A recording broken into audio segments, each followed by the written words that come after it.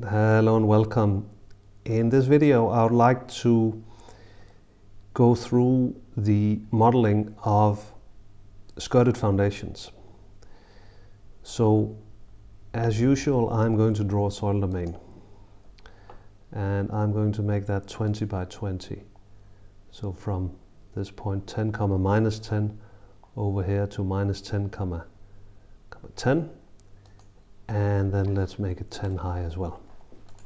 That's my soil domain, and I might use a Tresca material for this particular exercise, and we will leave it at the default parameters. There are videos on YouTube where I go through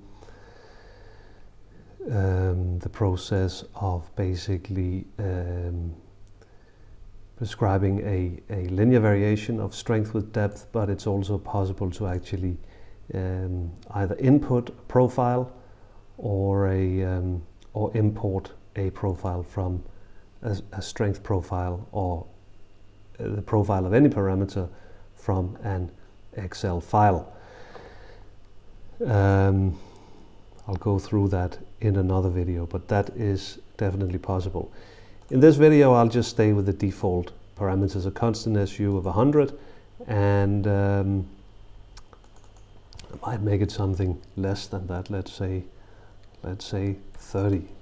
So a very soft clay, and we could say it's somehow offshore, so we could say a unit weight, an effective unit weight of 10 kilonewtons per cubic meters. And I'm then going to place my skirted foundation, which is basically sort of a tube with the bottom end open. And so I'm going to do that using the end prism. So the end prism is a discrete cylinder with a given user specified number of sides. The default is 12. I'll just stick with that in this example. You can of course choose any number of sides that you want. So, but let's say 12, and then place it at 0, 0. Let's have a radius of 1 meter, so a diameter of 2, and then a height of, I'm going to input -4, so a depth of 4 meters. I can hide that, and there you see this cylinder of soil, and it's to the surfaces of this cylinder of soil, not including the bottom surface, that I want to basically apply the skirts, and then a lid at the top as well.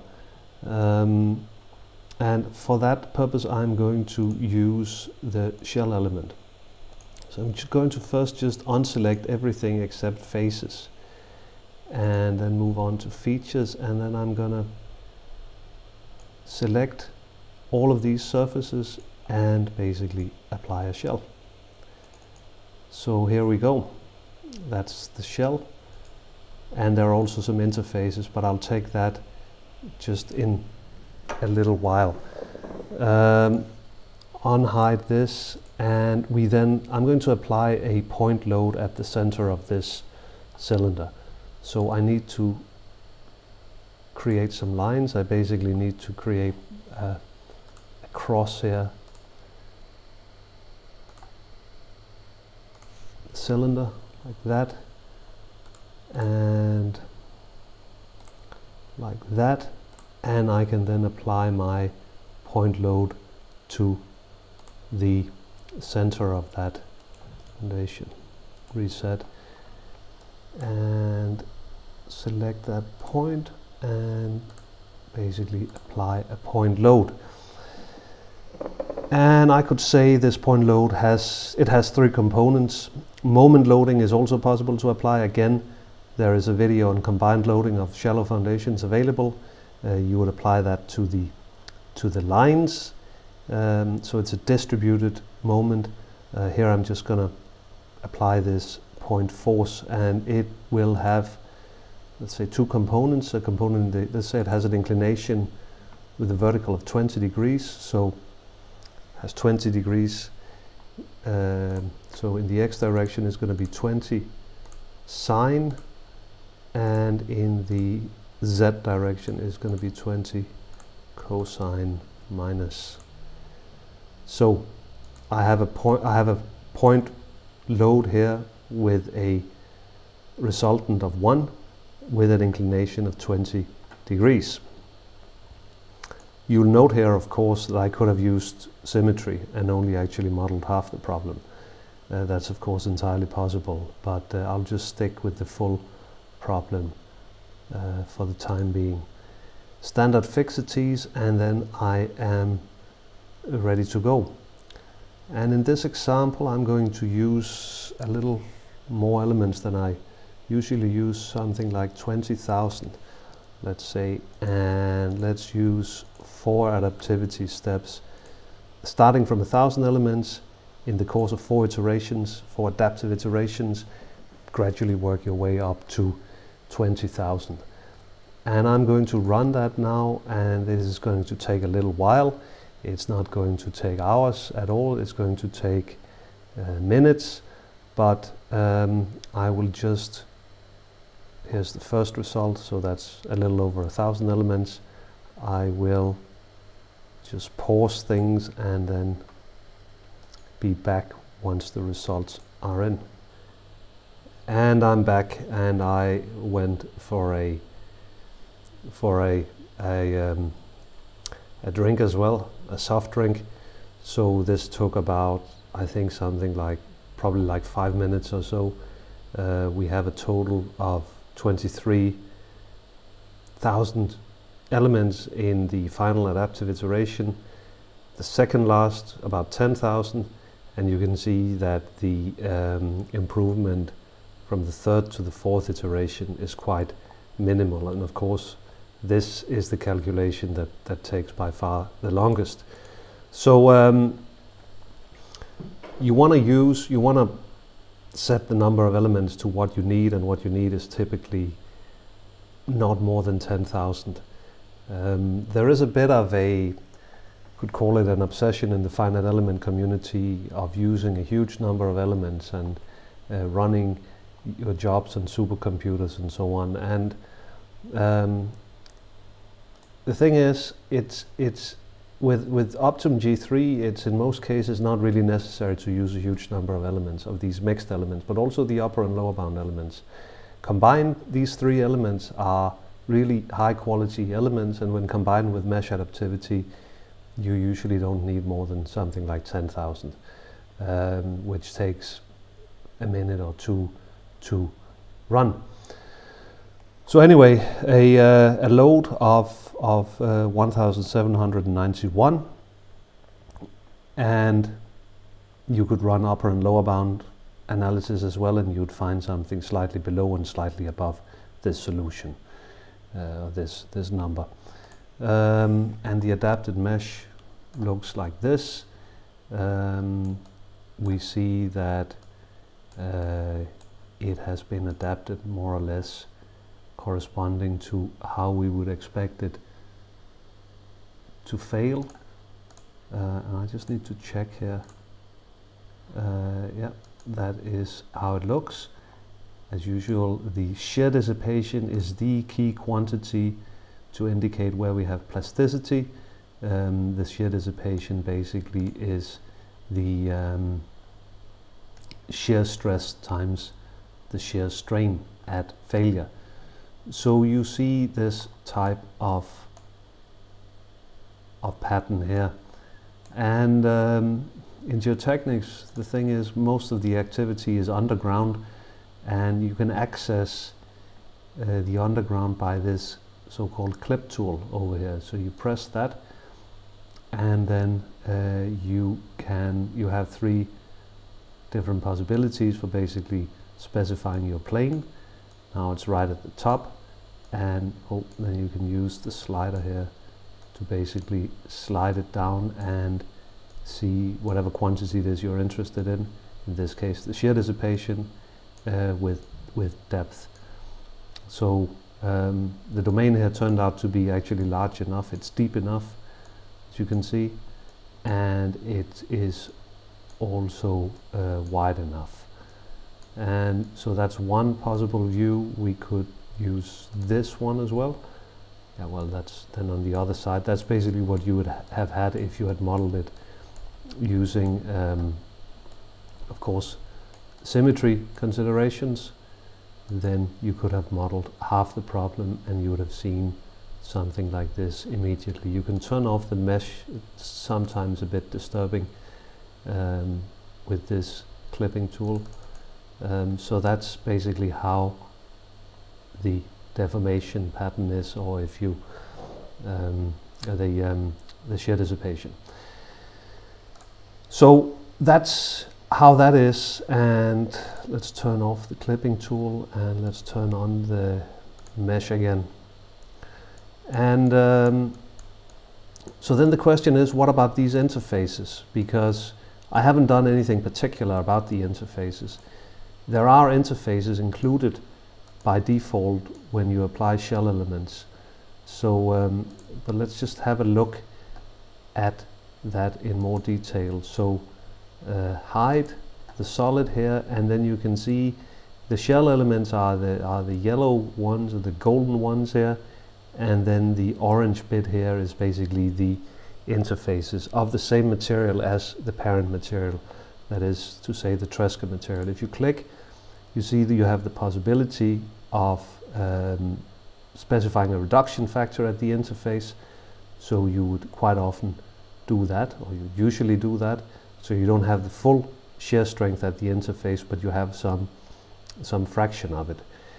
And ideally speaking, at the interface you would probably also want to have a no tension material, so you'd want to have a tension cutoff. And the way we can apply that is we need to define a new material of the same type as the soil material. So duplicate the Tresca basic material, and we can make that some sort of purple color like that. And it has the same properties.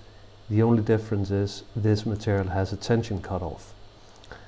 And I'm then going to apply that to these interfaces. So I can, if I make only faces selectable, I can basically select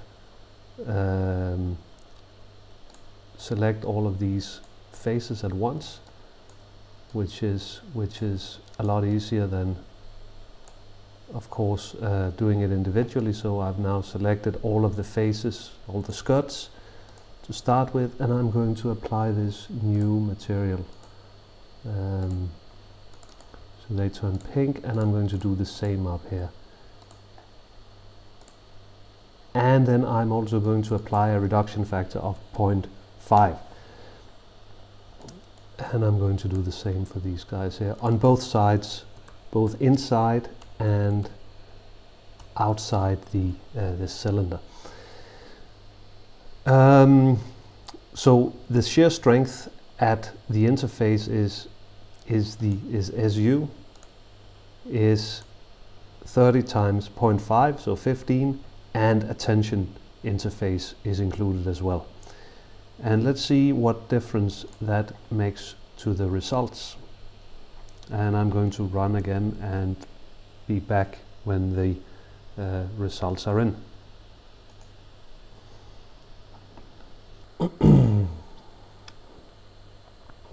All right, and the analyses are done. Again, similar situation as before. We start with about 1,000 elements in the first iteration, then up to 3, 10, and a bit over 20,000.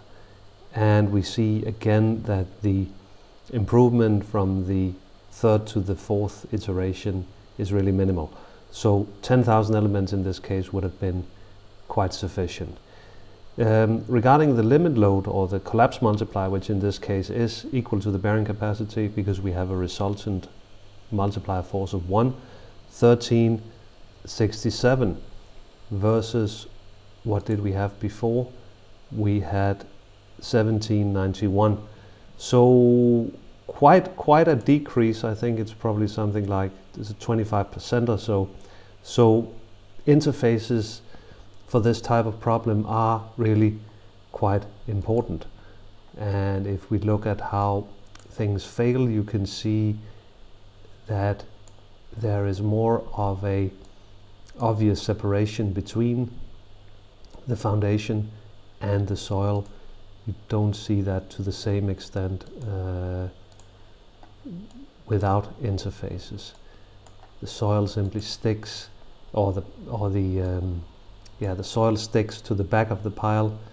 There is some opening here because there are interfaces, but with the same shear strength as that of the soil and with the same tensile capacity as well as the soil. So quite different failure patterns in the two cases, with this one probably looking more realistic. So there is a clear separation between the soil and the pile or the skirted foundation in this case. And we can try to cut through this as well.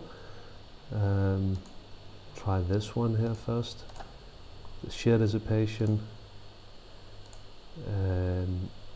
In many ways a similar pattern to what we saw before. Not really a huge amount of difference. And if we take this view, and I then just have to turn it around, and if we set this to 10,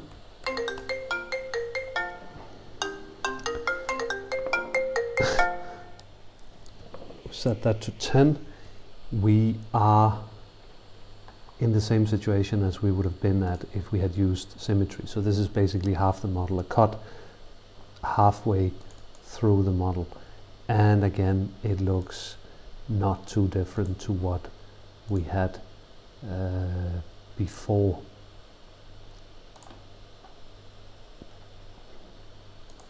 So I can get that clip view up and running and the mesh off and the shear dissipation.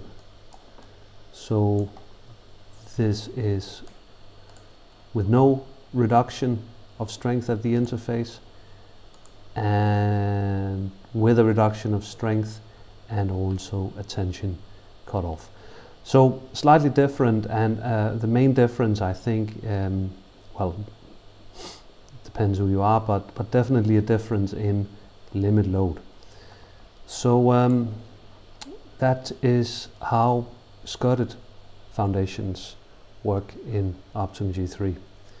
See you next time.